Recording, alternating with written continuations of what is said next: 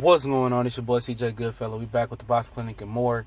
I think a lot of people forget we just not a boxing channel, man. We do more than boxing, do more than sports. We tackle some current events in the world, some little bit of politics every now and again. And now, we tackle some things that young people need to know. Do all types of stuff across the board. Don't forget, we got the new channel popping, a new tech channel. Show you how to jailbreak Fire Stick, Android boxes, everything you need to know. Update Kodi. A lot of different stuff coming to the channel. Got a few videos already on there that should definitely cut the cost and help you, move forward. Also, if you want to donate, because we got a live show coming, got some breaking news coming. I'm gonna let it be known tonight. So check out some video. I'm gonna drop it on. So this should be very exciting and very good news. And also the Facebook page. You want to like it. All those links in the description. But 4 things every teen coming into the real world should know. And a lot of people out here, a lot of teens don't come from a structured household. May it be poverty, may it be even in, rich communities where they don't need to know this. But it's always good to know in this, in this world and, this world financially, things can go south real quick. And, some people might come from a good, background, but parents don't have time. You got parents that's working 2-3 jobs, support the whole family. And there's certain things that I'm finding that young people don't know. And some things I didn't know when I was coming up, but, I had a lot of mentorship programs, and that's something that I'm hoping to start the next calendar year with my homie, a mentorship program, and maybe we can give y'all some video of that once I partner, with some people and get it moving. But yeah, man, one thing, coming to the real world, when I got my first check, even though I still was in high school, I was wanting to buy things that I never could buy on my own, and I really, really wanted, but maybe my parents can afford it or whatever. I didn't never get it. So, you get your first check, first few checks, you want to go buy a whole bunch of stuff that, you really, really want. Not even necessarily that you need, maybe Jordans, video games. It depends on what you want. And that's cool. But at some point, you got to know that when you get those things are not always, good at all. They're never what you, seem it to be. When you get them, you like, yeah, it's fun at first, but they seamlessly wear off. And I don't even use that no more. I don't even wear them no more, man. I bought them for no reason. You get seeing a pattern of dumb spending habits, and it does happen. So it's always important. So when you get that first job, even if you only save $1 per week or $1 per paycheck, that's better than anything. Saving as much money as possible, just in case.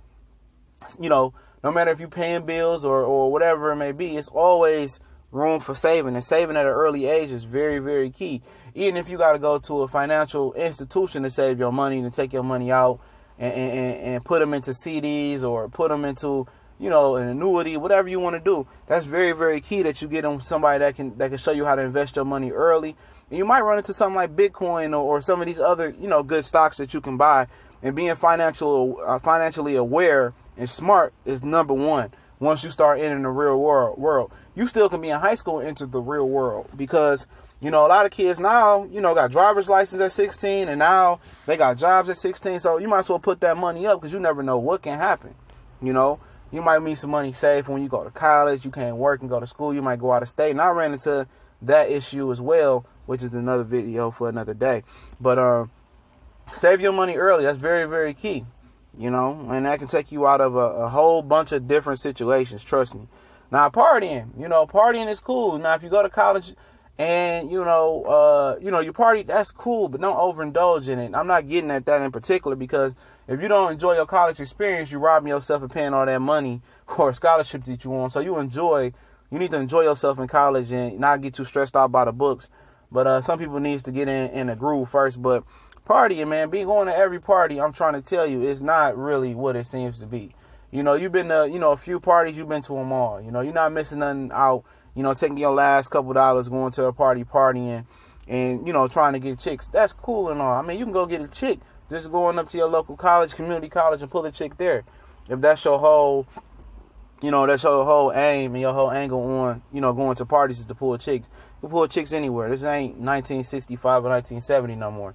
You know what I'm saying? If you want to, relax and have a good time, that's cool as well. But you got to look at your spending habits and what position you are in. And I fell into that trap 18, 19, 20 when I got out of, high school, and then, in college as well. But definitely when I was done with college and, before I went, I got into that trap as well. partying on a budget. And I learned that, it was the same stuff. And I learned early, by 22, 23, I stopped partying. You know what I'm saying? You ain't missing out on nothing. For sure, you're not missing out on nothing. The people that party and have a good time is the people who got their money together and go to upscale parties like 25 and up. So that's when the party life really, really kicks in as well. And it's more elegant, it's more tasteful as well. And also, financially, you're more stable. You know what I'm saying? And trust me, for people who like to party, going to clubs, definitely not it. If you want to get the skins, going to the bar is where you want to go to. The bar is way better. It's free. You're going to save a lot more money. Working hard. This goes hand in hand with partying. Working hard. Work hard. Don't worry about, your friends out and partying and stuff of that nature, which we'll get into that in a minute. Grind. If you got to study, you got to work extra hours, they don't give you Saturday and Sundays off or whatever, and your friends party on the weekend, make it feel like you being left out. Don't worry about it. You're not being left out. Grind, earn that money, work towards a degree. Trust me, the party going to be there when you're done. When you work your way up the seniority ladder at work, trust me, you eventually get Saturdays and Sundays off when you need be. And then when you start going out, you're like, man, I'd rather be at work and making money. Trust me on that.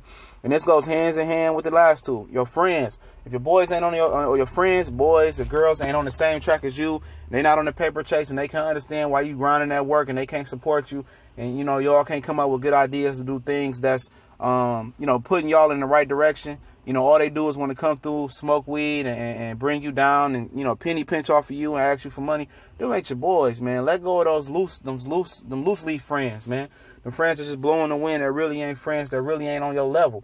Even though y'all might, been 10 toes down since y'all was kids together, people grow apart. And if your friends ain't on the same page you is, and they ain't want to do right, why you want to rub shoulders with a criminal? Why you want to rub shoulders with a weed head? You can love and have love. You can have love for people from a distance. That's my man's. I got a lot of friends like that. My man's, if something happen, I got your back. But as far as us hanging out on a daily basis, no, that can't be, because we not on the same level. And hang around people that ain't on your same level that's doing wrong could put you in, in a position to possibly lose your life or go to jail for a long time. So these just random 4 things that I chopped up that every teen coming to the real world should know. Comment if you got some more, or whatever it may be. We gone.